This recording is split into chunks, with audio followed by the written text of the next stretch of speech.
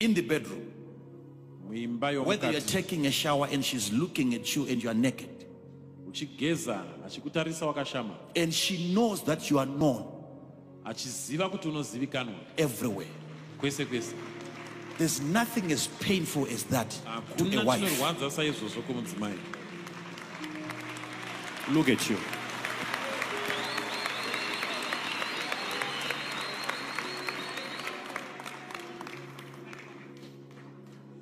Do you know that cheating your wife is more painful to her than even your death?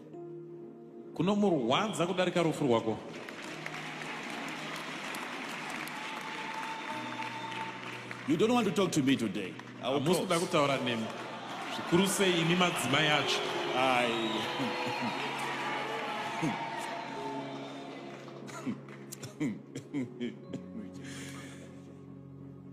You don't realize how painful it is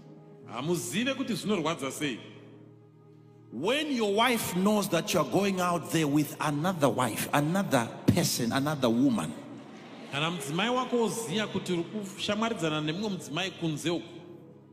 Because that's betrayal.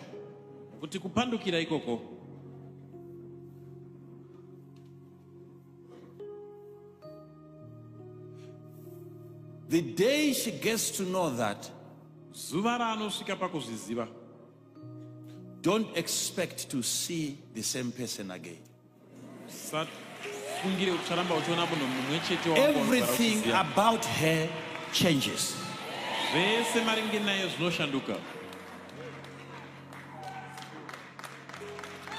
Because I've realized that you don't even know what you're doing. You don't even know the kind of wounds that you're inflicting on your partner.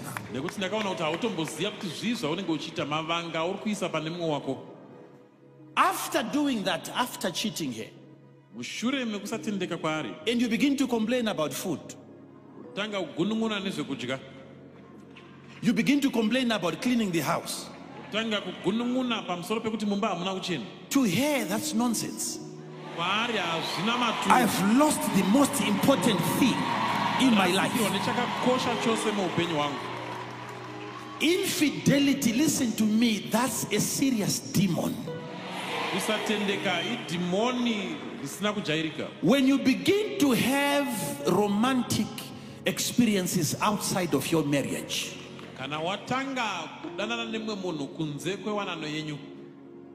and then your wife now knows that I'm not the only wife, I'm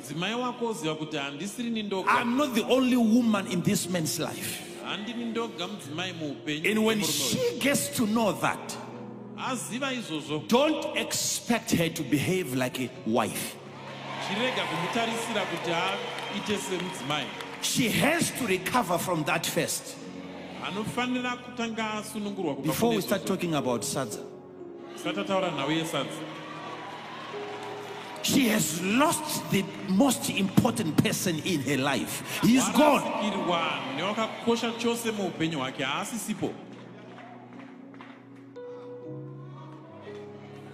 Have you ever imagined, even yourself, most of the guys that are doing that, cheating their wives, even if they dream of their wives cheating on them, even if it is a dream,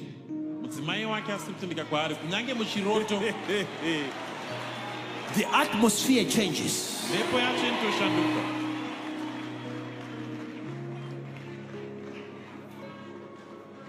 A mere dream becomes a painful experience to you, and yet you are doing it live.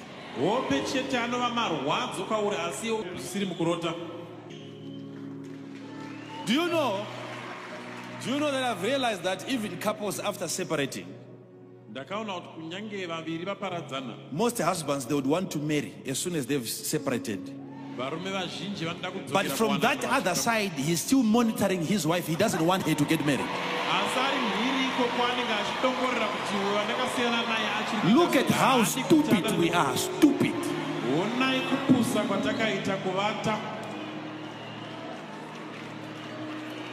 Even after divorcing her, you still don't want her to get married. It's a spirit of abuse. You just want to see her crying.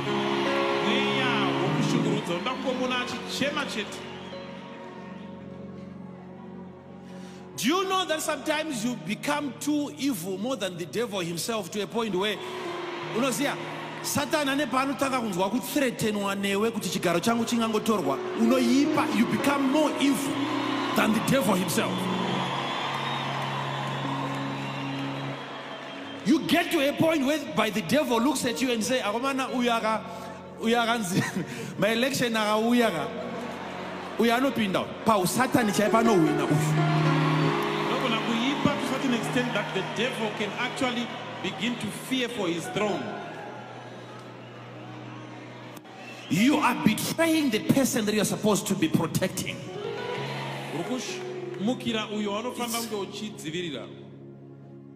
Imagine your wife going out with another man and you get to know it.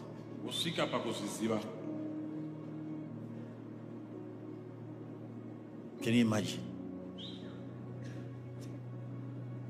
You will kill somebody. You will kill a person.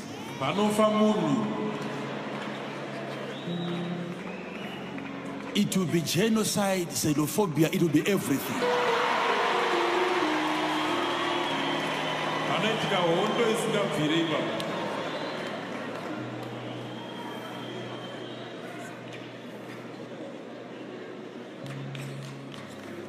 But now, since we are talking about abuse,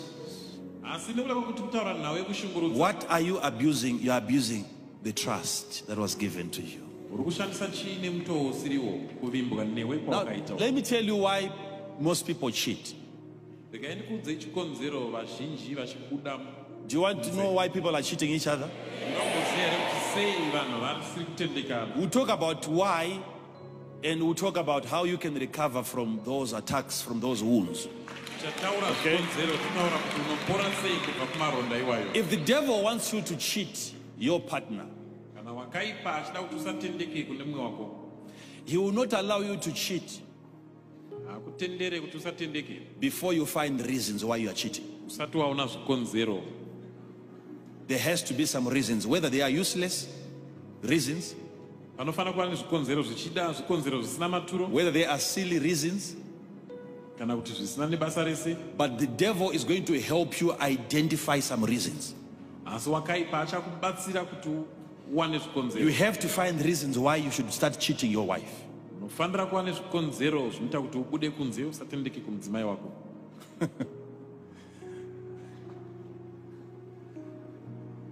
Most men that are cheating their wives,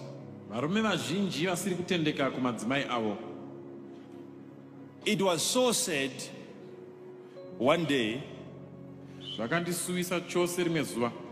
we had decided to watch a certain Christian channel, myself and my wife, and there was a prophet there who was prophesying to a certain gentleman. And then as he was prophesying to this guy, he was talking about, he wanted to almost like talk about infidelity. And that prophet said, that's the reason why your wife is crying. It is because you have cheated her. You have an affair. And the guy looked as if he was shocked. And he started shaking his head. He said, "I've never done that." And then the prophet was so angry. And he said to the rest of the people, "Listen to what this guy is saying. He's refusing. He's trying to deny what I'm saying. If you are a man, all of you, as long as you are a man, you can never say you've never done it." Now he's now giving the same prophecy to every man. He's saying, as long as you are a man, it's a lie that you have never done it. I said, And Mama said, let's change this channel. What sort of a prophet is this one? How can you say a statement like that, being a prophet, and you say every man is doing it, including yourself?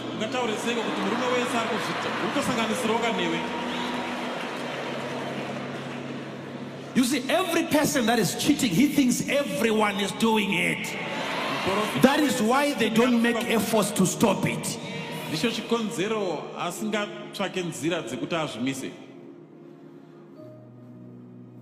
You think everyone is doing it? No. Make efforts to stop it. Am I talking to somebody? Am I talking to somebody? Am I talking to someone here? What makes a person even think of going out? Number one, it is an issue of percentages. There is a percentage that you are looking for. Listen to me.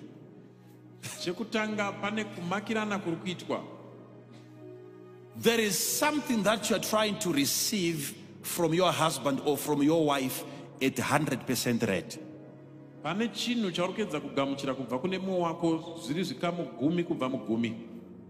Whether it is love, whether it is care, whether it is protection, whether whatever it is.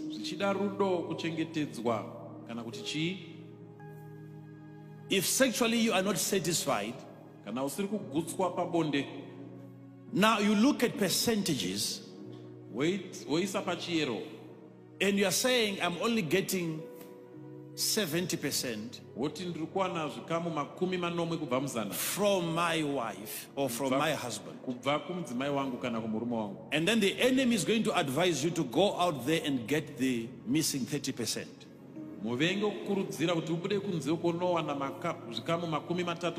So that you get your 100%.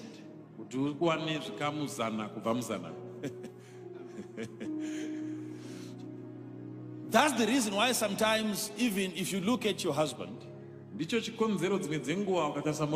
look at yourself, you are like the best wife that any husband can ever have. Everything that is needed on a woman is on you.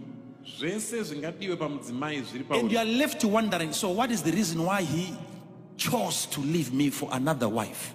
Another woman. And some of you actually, to a certain level, you might even want to visit that strange woman to see what's so unique about her. And then to your amazement, you look at her, you are much better than her. Why? Because maybe the husband is no longer looking for the beauty. He's just looking for the 30%, no matter the container.